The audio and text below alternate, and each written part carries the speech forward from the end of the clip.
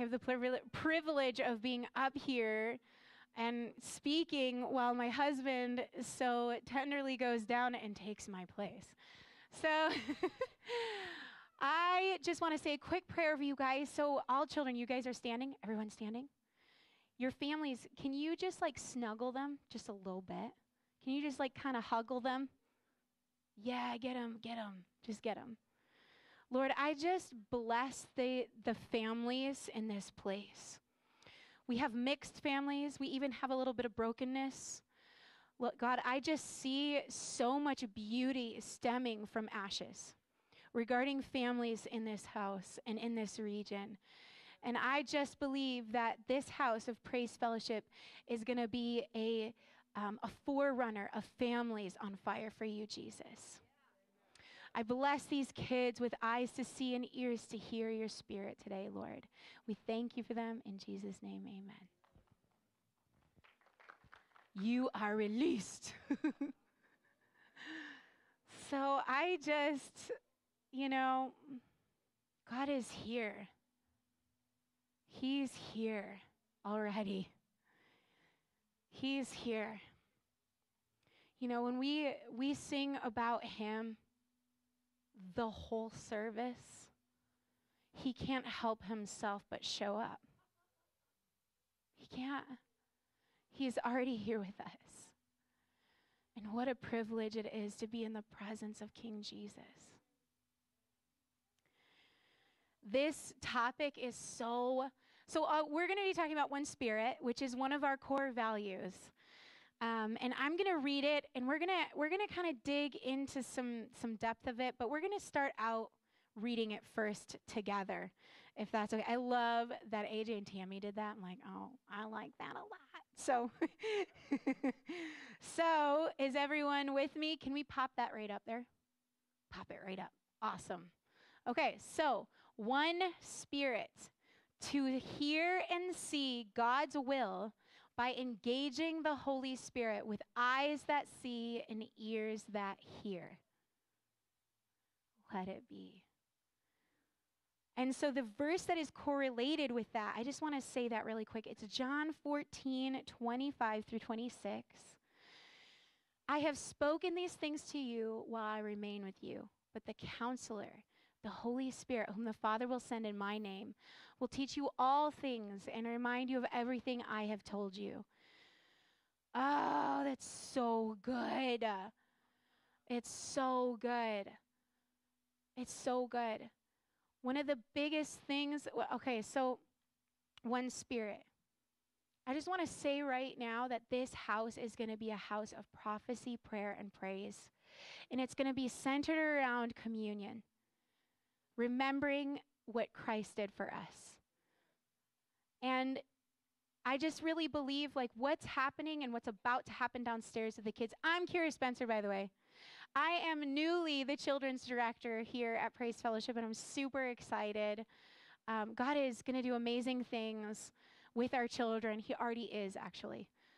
In fact, I'll just share this really quick. Wasn't planning on to. But just a couple weeks ago, we had this little activity of the kids, the 6 and 7-year-olds were in the middle classroom, and there was a cross on the wall that I had put there. And the little activity was, if we felt any shame, sadness, fears, or sin, let's just write them on sticky notes. We're just gonna put them on. We're just gonna put them at the cross. And I went downstairs, and the cross was filled with sticky notes, with cute little stick figures, including things like, I get mad at my sister. And just sin with all these like yucky things. Like God is doing something. He's about to break out downstairs, and we better watch for it because we're going to feel the ground trembling, because oil is going to seep up from the ceiling downstairs into up here. That's what's going to happen. Okay, I could get like carried away. So, okay. Do you actually have that like little GIF thing? I was going somewhere. Okay, is that movable? It's kind of moving. It's not really moving.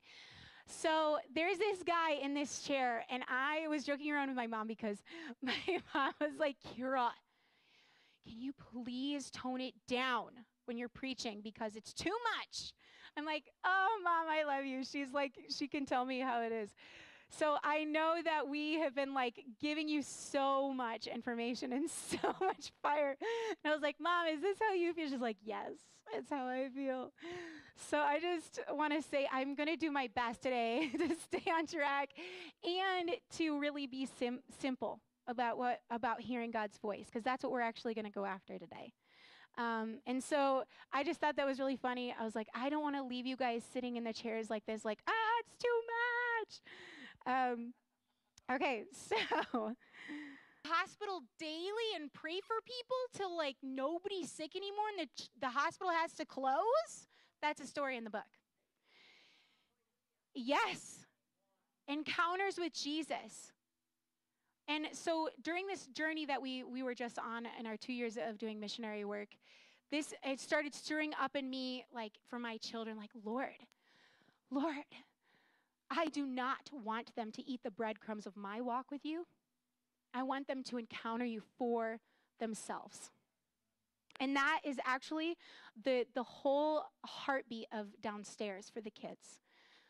So it's like the Lord has spoken to me about my family, and it's like expanded into all kids, because I'm like, this is God's heart for all children.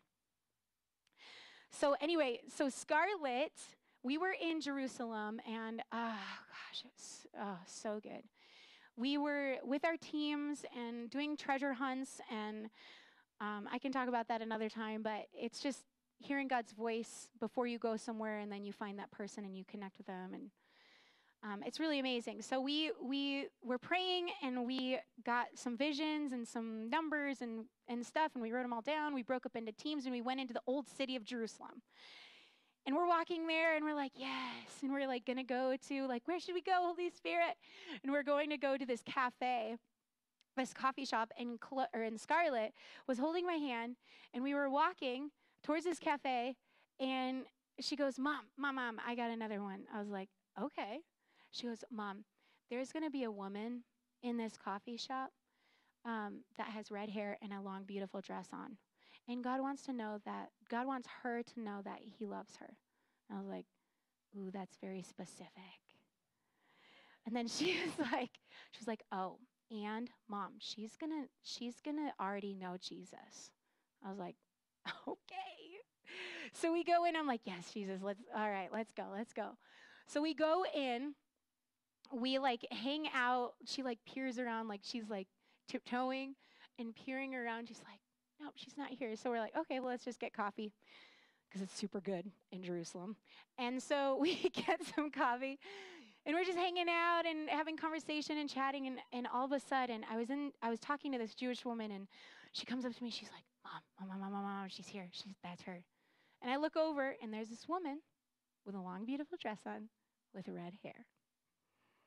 And I was like, all right, babe, I love you. Wrap up this conversation and we'll do this.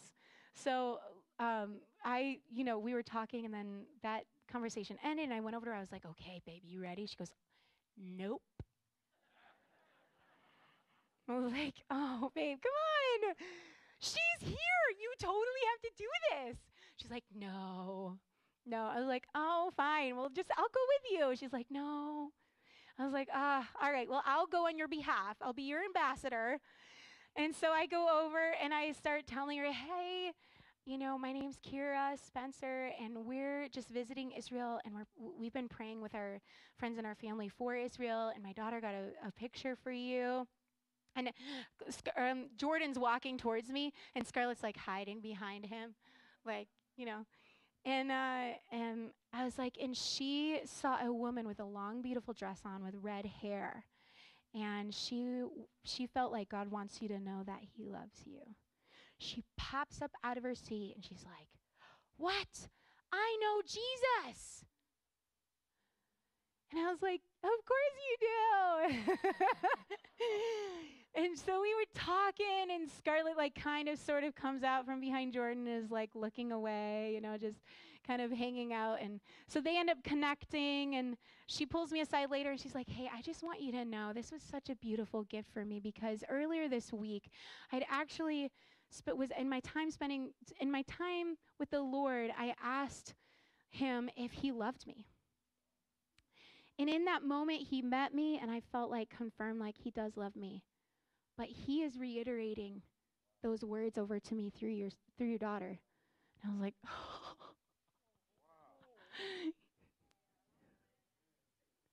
for those of you who have children in this room, that's God's heart for your kids, for your families, because families are the smallest little church that we have.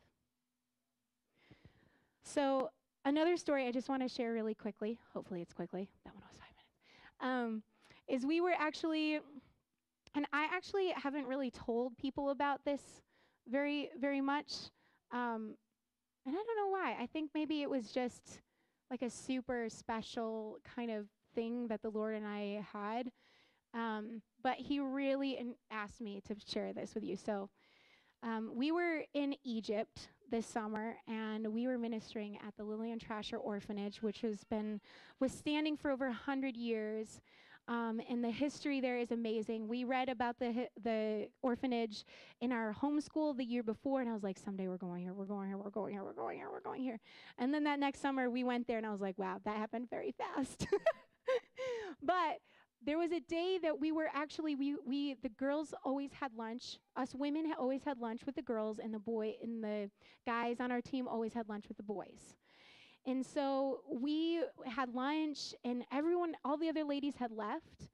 But I forgot something. I can't even remember what happened, but I went back in, and then I went back out, and I was talking to some of the girls, kind of miming, because I do not know Arabic. Like, shukran, that's all I know, is thank you. And just a couple of little words I know, but I really don't know Arabic. And so we were kind of mimicking, and I got kind of the picture or understanding of what she was trying to say, and she was asking for prayer. I was like, yes, let's do this. So I get out Google Translate, because dude, listen, it's the best. It stinks really badly sometimes, but it is if the Lord wants to speak through this and have it kind of work out, he's still going to get his point across. So, but this time it was really amazing. It worked out. So I'm typing, and I'm you want me to pray for you? And I'm and she's like, yeah. So then I started praying, but then I got a vision for her. And so I typed the vision, and I showed her. And she was the only one. She was one of the older girls, and she was one of the only ones that could read Arabic, because the other girls were illiterate.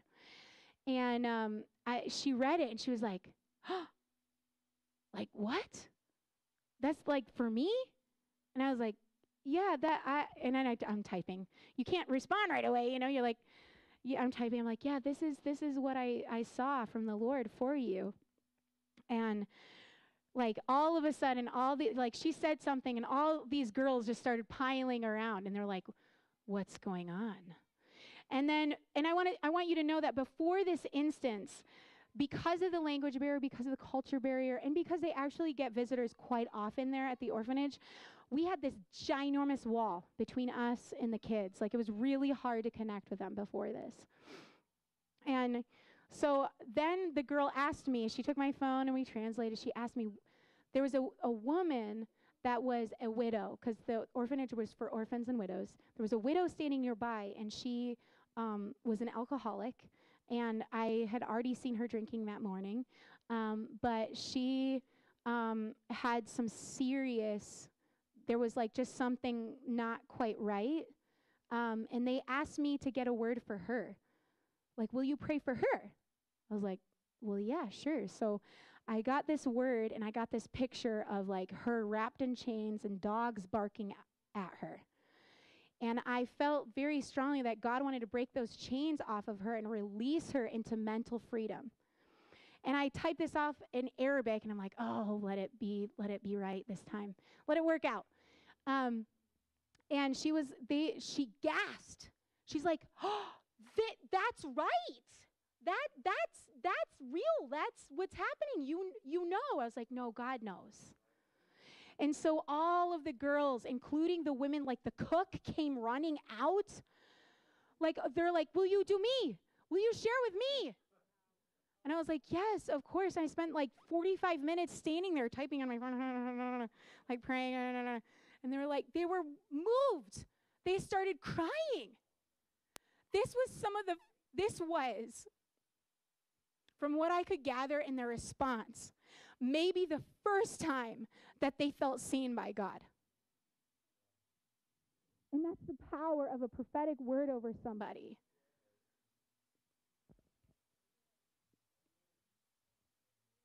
So that, I'll never forget that, because it was just me and the Lord and these beautiful, beautiful girls who the Lord loved so much, and he declared that day he was going to tell them. And it was a privilege to partner with his Spirit in that way. Okay, so the next slide. We're going to talk about the 4 different voices in our lives. We have God, Satan, us, and others. And so we're going to talk about each one just a little bit, okay? Oh gosh, it's already 11:26. Okay. So, God, what does his voice sound like? We're just going to go through a few verses. And so if you want to just go ahead, and we're going to go through these. The voice of the Lord is powerful. The voice of the Lord is majestic. You can go to the next one. The word of the Lord, or the word of God, is living and active. The words of God are flawless. How sweet are your words to my taste, sweeter than honey in my mouth. The unfolding of your words give light. It gives understanding to the simple. And all your words are true. You know, when God speaks, his voice is powerful. It says it right in the first verse that we read. It gives light to the dark places and understanding to confusion. It's like butter. It's kind and sweet and gentle. It's so incredibly desirable. It is only true. He never lies, deceives, tricks, is mean, or harmful. And this is just super cool, because God is already speaking. He pre-spoke today. I'm going to bring Joy up here, because she came to me this morning. She's like, I think I'm supposed to share something. I was like, she shared with me. I was like, yeah, I love it, because we're talking about hearing God's voice. All right, you ready?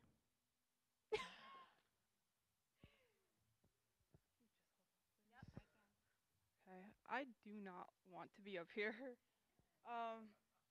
God woke me up at 5 o'clock this morning. I had made this piece. I'm a stained glass artist, by the way, if you don't know.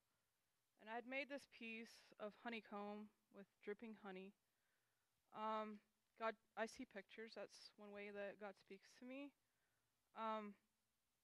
So last fall, as I was worshiping, God had been showing me a picture of a huge vat of honey up at the front of the church.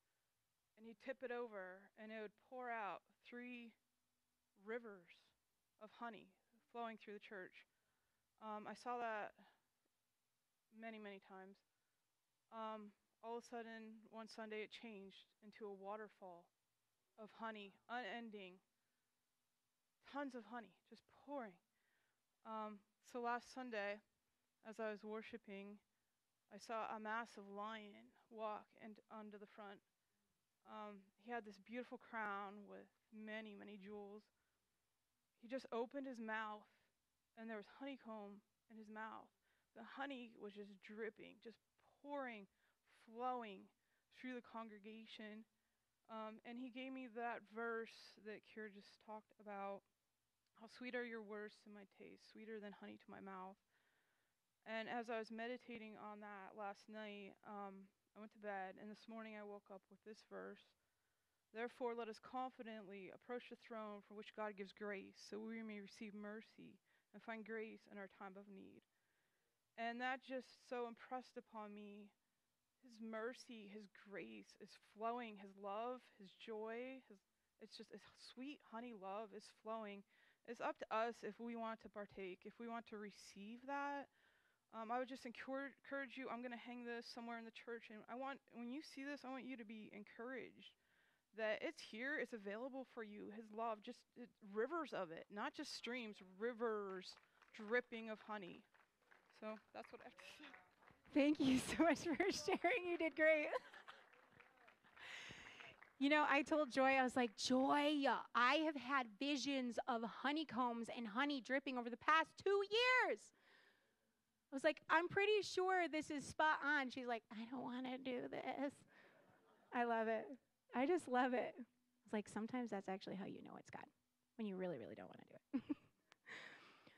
So that's how God speaks. That is God. Aslan was in the room with us last Sunday. So good. So good. All right, let's talk about Satan's voice. What does his voice sound like? You can go to the next slide. Demons. Okay, so the main agenda of demons, and I get this from Blake Healy's book, Indestructible, and it blew my mind. It completely blew my mind because he is a seer in the spirit and he can see demons all the time. And so over his 30 years of experience as being a seer, he sees the angelic as well. This is the conclusion that he had come to from all of his experience. That demons, their agenda is to make people believe lies about themselves, about God, and about others.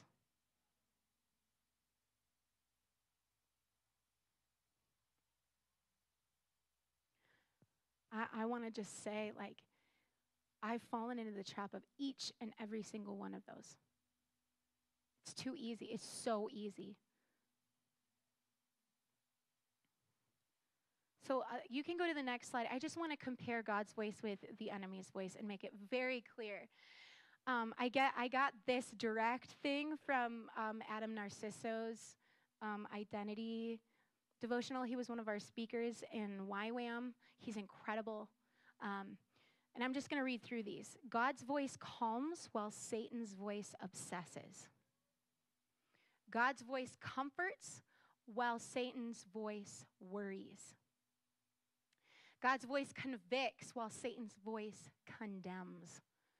God's voice encourages while Satan's voice discourages. God's voice enlightens while Satan's voice confuses. God's voice leads while Satan's pushes. And God's voice reassures while his voice frightens. God's voice stills and Satan's voice rushes. I saw this, and this is one of the things that was taught to us over like the past couple of years. This is like gold. Because whenever you hear something, you can weigh it against the character and nature of who God is. And if it does not line up with his character and nature in these things, it's not him. It's not him. It's the enemy. I want to talk about our voice, just really, really quick. What do we sound like? And I want to tell you that in the inner voice, like those little thoughts or like thought bubbles with thoughts and words and all of those things that come into our mind, it's always our voice, pretty much. Like sometimes people will have other people's voices. It's usually our voice. And that's where this can get really confusing, and this is why we need to press in and really focus on who God is and weigh it against his character, like I had said before. Well, okay, our voice expresses our own desires, comforts, needs, and is typically very self-focused. I want, I wish, I don't want. Me. Okay? That's our voice, our agenda, our will, pushed into something. You can go to the next one. We're going to talk about others. Okay, this is super important because the voice of others will often lead us to or away from God and the truth. This is why it is important which voices we allow to influence our lives. Your kids, you're like, you need to choose your friends wisely. It's the same for us as adults. Like who we allow, what we allow into our sphere. And that includes people who aren't our friends. There are people who we listen to. There are people who we watch on TV. They're news anchors. Okay, so which voice? I just want to like quickly talk about. So this is my personal experience, and from what I have gathered, this is many people's. Like I have weighed this against quite a few people. Okay, and the first voice that we most often hear is God's. Like the one thing right away, boom, the Lord. The second is usually Satan's voice. Doubt, unbelief, accusation. Well, that was stupid, wasn't it? Oh gosh, is that right? Is that right? Oh gosh. No. Like I wouldn't no. He's not speaking to me. And then the third is often our own voice that either agrees with God's voice or Satan's voice. And so let me just say this too. If the first thing that pops into your mind is dark and evil, it's not the Lord. just want to be clear with that, because if we're struggling with oppression and darkness in our lives, he actually has a mute button like in your mind towards like hearing the Lord. We're going to talk about that in a sec. So activating our image center. So really quick, I want to talk about image center. This right here, everybody put your hand on your head. It's our mind. It's our mind. And I'm using these very basic, this is in a kid's book, and I love it so much I have to share it with you, because it's basic and it's easy. Okay? So right now, everybody can close your eyes and picture a cow. Picture a cow. Now picture your bed. Now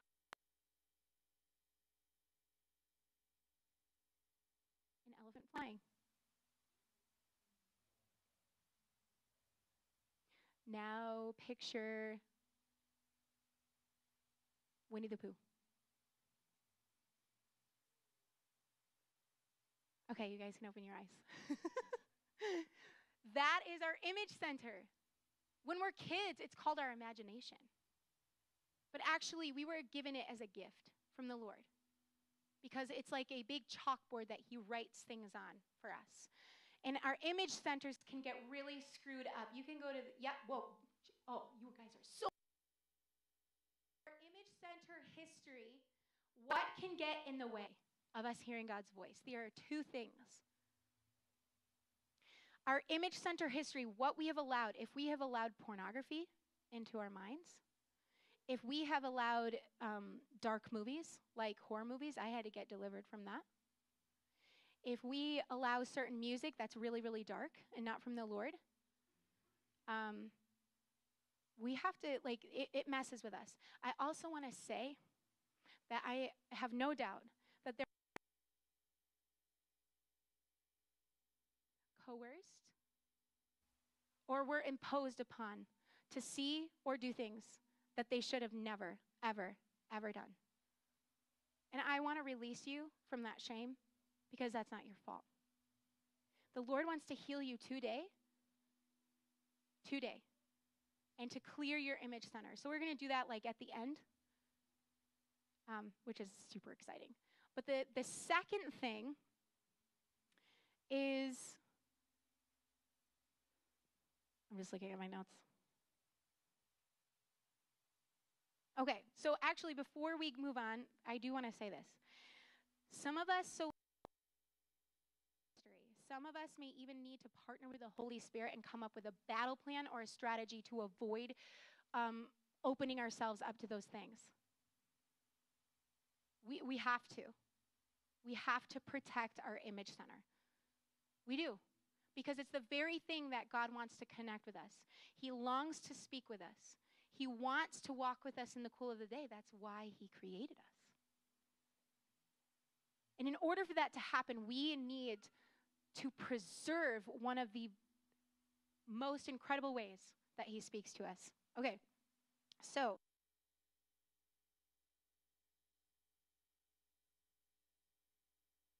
Luke 18:17. And that's because their faith is simple. They haven't yet allowed their experiences to determine their basic belief system. And therefore, they're quicker to believe in the things of God than most adults.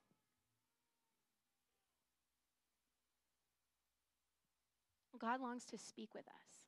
He longs for us to embody a childlike faith. Why?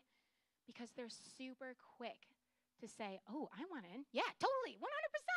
I want to hear God's voice. They're always going to try, most likely. Even if they pretend not to. I'm pretending I'm not to. They totally want to. They want the things of the Lord because our spirit man inside us, that's actually what is drawing us to the Lord, because we were created in his image. And therefore, the very nature of who we are longs to commune with the Lord and speak with him and to walk with him in the cool of the day. Okay, so I'm just gonna, let's just go, okay. So I'm just gonna, let's just go to Jesus right now. So let's go over this. I'm sure you guys have heard this a million times, but we're gonna read this. And it's Jesus. It's John chapter 4, verses 3 through 9. This is Jesus and the Samaritan woman.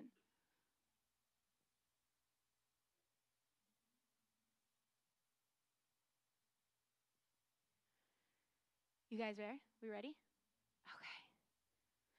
So he left Judea and went again to Galilee. He had to travel through Samaria, so he came to a town of Samaria called Sychar, near the property that Jacob had given his son Joseph. Jacob's well was there, and Jesus, worn out from his journey, sat down at the well. It was about noon. A woman of Samaria came to drink water. "Give me a drink," Jesus said to her, because his disciples had gone into town to buy food. "How is it that you, a Jew, ask for a drink from me, a Samaritan woman?" she asked him. For Jews do not associate with Samaritans. You guys know the rest of this, most of you know the rest of this story. Like, he encounters her, he reveals that he's the Messiah by giving her a word of knowledge about her 5 husbands. And the one that she was with is not her current husband. That's the word of knowledge and a form of prophecy that Jesus, through partnering with the Holy Spirit, revealed to her to open her eyes to see him.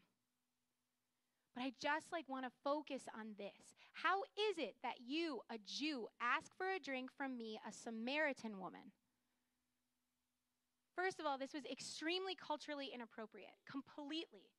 She was a woman, which Jewish men did not speak to women. And number 2, she was a Samaritan, and they hated their guts. Completely hated their guts. The disciples, imagine them coming back. I don't know if you've seen Chosen or not, but they're like, what is he doing? There's a bit of embarrassment potentially on the disciples' part. This is totally inappropriate. And they're alone. They're alone. But I wanted to bring this up because I just want to point out, well, let me talk about this. So she was at the well midday. The women usually get their water in the morning because they gather it together. Some of you know this already. They gather it together, and it's in the cool of the day when it's not super hot, and they all do it together. She was at noon at the well by herself. Because, why? Because she was she had prostituted herself. She had 5 husbands, and there was deep, deep shame on her life. Deep. Deep shame. And I want to point out this story. She was unclean, having been married 5 times, an adulteress, and yet Jesus chooses her. He speaks with her. And not just speaks with her, but includes her in the most intimate revelation of what was coming through him and through his Spirit. To her. And her initial reaction was doubt and unbelief. Mm-mm, I'm not, what are you doing talking to me? Nobody talks to me. Like, I'm not worthy of being talked to. Like, I don't know who you think you are. And I don't think you know who I am, because otherwise you wouldn't be talking to me. How many people in this room have felt that way towards God?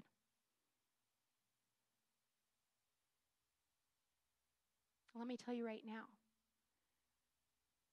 that he's going to speak to you. He does speak to you. And it's time to unclog the things that we have clogged our minds up with: doubt, unbelief, our image centers, those things that have inhibited us from hearing God's voice, from hearing his love and his gospel like perfectly and wholly over and over and over again, because that's what he does. Over and over again, he'll say, oh, I just love you. I love you. He also chose her to carry the first message. The first evangelist was this woman, not one of his disciples, this woman. He's going to choose you. You don't have to be worthy to be chosen. He's already chosen every single person in this room and every single person downstairs. He wants to speak with you. So where do we begin? We pray for it. We pray for it. We ask for it. When I read Blake Healy's Indestructible, I was like, oh my gosh, this is amazing. He can see angels. He can see like the demonic. I actually don't want to really see that, but I totally want to see angels. So then I started praying like, God, will you show me angels in the room? Will you show me? And just last year, he started showing me angels in the room when worship was happening. I was like, yes, yes. Like, they're literally, let me tell you, that angels are preparing this room for worship before you get here every Sunday. There are ribbons of his love across this room already prepared to give him glory. It's amazing. It's absolutely amazing. Just ask him. He will show you. He will show you. And I just want to share a couple of things, before we close up here. God has given me and Jordan words and pictures and visions over Praise Fellowship in this region more than any other thing that we have ever experienced hearing his voice for. Ever. The very first thing, Mickey's funeral. Mickey. We rushed home because we're like, something. We had to. We felt this need. Oh, you know that feeling? Like that feeling I was talking about. Like the impression or feeling like, oh, we have to get there. We have to make it. We have to get home. We have to. We just knew. We just had to. So we drove straight for 3 days, morning and night, back across the country, and we made it for her service, which was so beautiful. And I love Dorothy's story of the orange purse. I'll never forget it for the rest of my life. It was amazing. The service was awesome. And then the next night, Shane had, there was the worship night. So Jordan and I came back. We were without the girls. We're like, oh, yeah, we can do whatever. We're like free.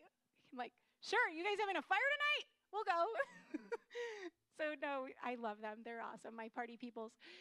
But we were like just up for whatever. We're here. We're available. So we come, and I saw, this is a vision I saw, there was an angel in that corner, an angel in this corner, an angel in this corner, and an angel in this corner. And the ceiling was full of those balloons. You know, those drop balloons like in a stadium or like a gymnasium. That's what I meant. So they were full of balloons, all different colors. And I knew that the balloons represented his glory. And each angel had a rope to pull to release them. And I was like, oh, Jesus, your glory is here. Yes. We started feeling something so ridiculously strong about this place. It was insane. So I was like, oh, you're totally going to release those, aren't you? Like, not now, but you're going to. And so I had that vision. I also, I was driving by one time meeting a friend for coffee. This was before we even approached the eldership and we're like, we're submitting our names for the pastorship or whatever it is. In fear and trembling, Jordan had this rash crawling up his neck when he was talking to them. I was like, oh my gosh. Anyway, but this is all the things that drew us here. Because God was revealing that he is going to do something so mighty and powerful, and then he invited us to be a part of it. He said, do you? I'm like, yes, of course, with my friends and people I love at home. You're going to start a revival at home? Yes. Yep, we're in. We're so in. And I will say, we got back from the pastor conference, and we were praying in the parking lot before we said goodbye to everybody. And I got a picture of the Lord dropping those balloons. His presence is here. His grace didn't leave this church. Why? Because his plans are this place is key. It's pivotal in my story, and I want it. We have countless stories of God speaking to us about this place, and if you ask us, we are happy to share with you. But I want to close up and honor the people downstairs. So let's read that. Where do we begin? We pray for it. We ask for it. But let's read this one last time, the value. To hear and see God's will by engaging the Holy Spirit with eyes that see and ears that hear. You can go to the next one. In Matthew 13:16, it says, "Blessed are your eyes because they do see, and your ears because they do hear." Let me tell you, this is a word for Praise Fellowship. We will be a people who see and hear. We will be. It's already happening.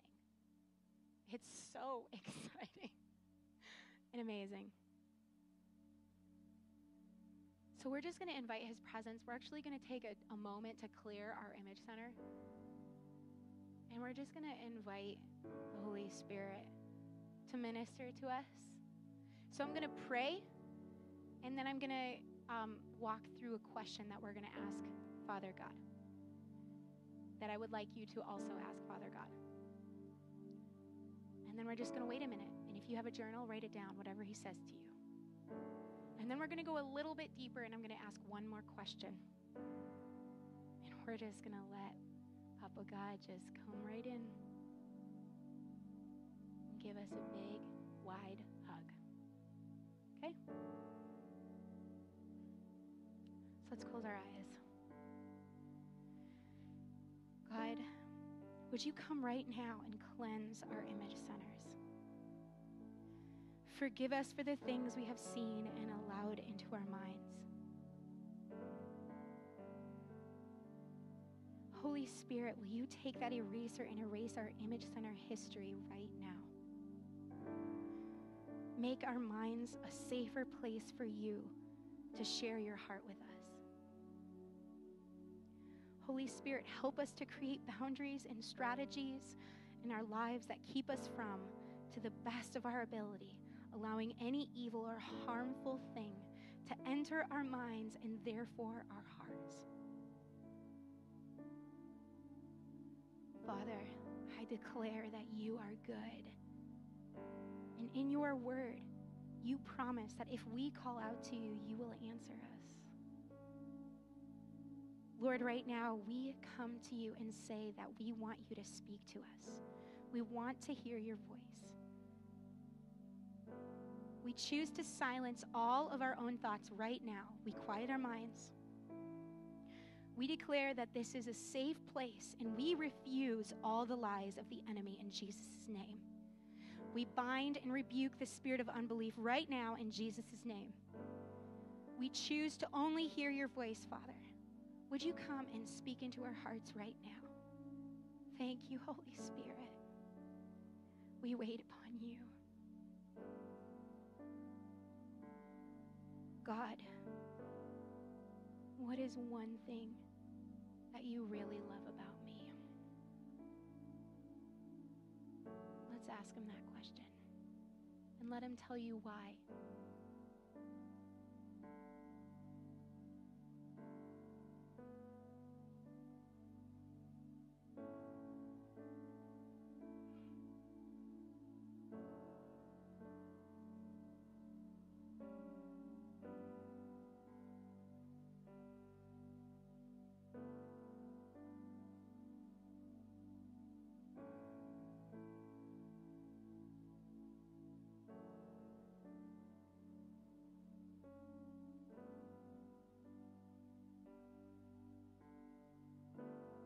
Now I really feel like God is drawing us to do some healing.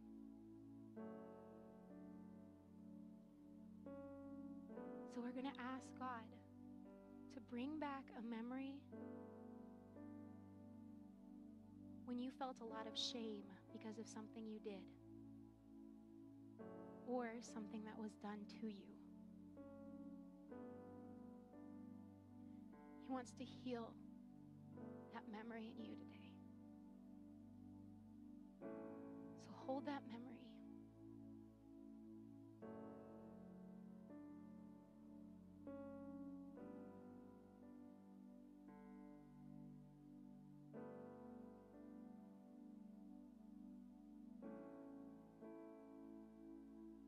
Holy Spirit, will you minister to us? I release shame off the shoulders of the people in here today.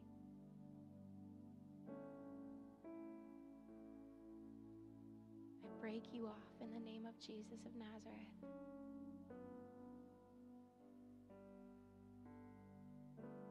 I want you to know that the Lord forgives you. And for the things that happened to you, it was absolutely, absolutely not His will, His heart, or His desire for you.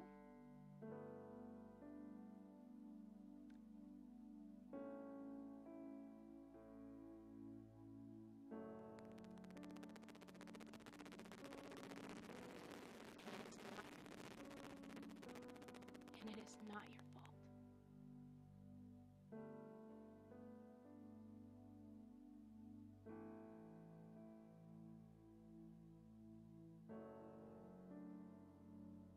Holy Spirit,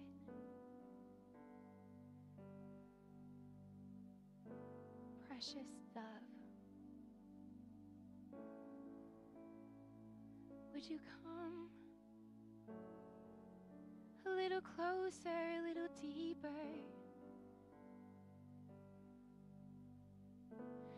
There's none like you. You've chosen me. There is none like you. Oh, I receive my identity. I am wanted. I am loved. I am chosen.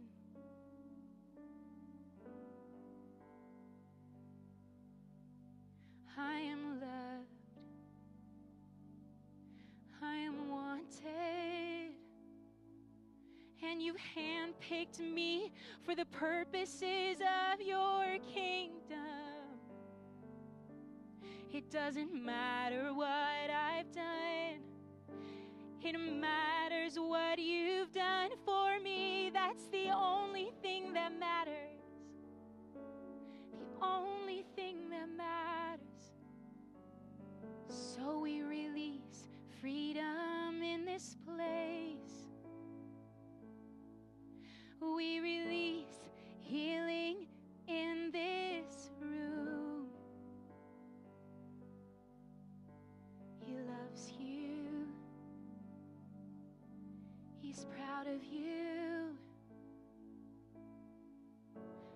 there's no one else he wants to show you. He wants to be with you. Just you and only you right now.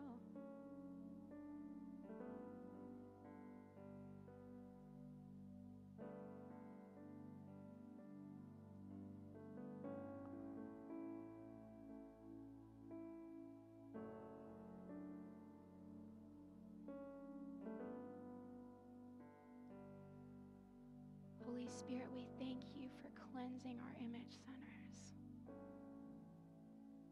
Help us say no to things that we really need to say no to when we walk out the door.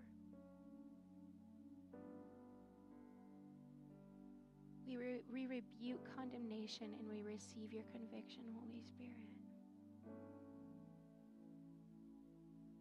We love you and we praise you forever and ever and ever, our dear and precious friend.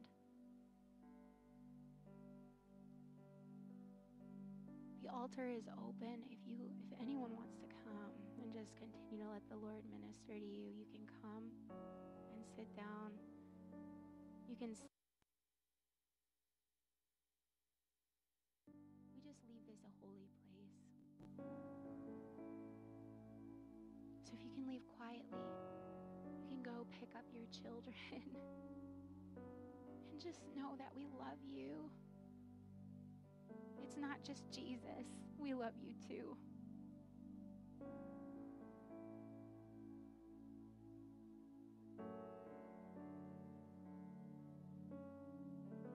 You're enough.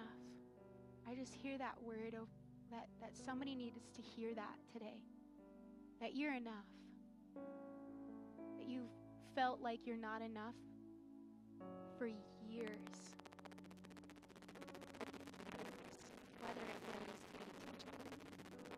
Whether it was a teacher or a parent that you could never be good enough for, or even a spouse or a friend or an ex-boyfriend or girlfriend, the Lord wants you to know that you are so valuable to him, that you're so enough for him, that he paid the highest price for you. He's proud of you. You make him proud.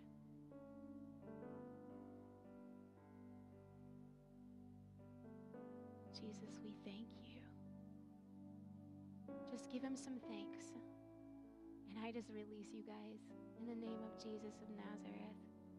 He's good. Praise him for his goodness.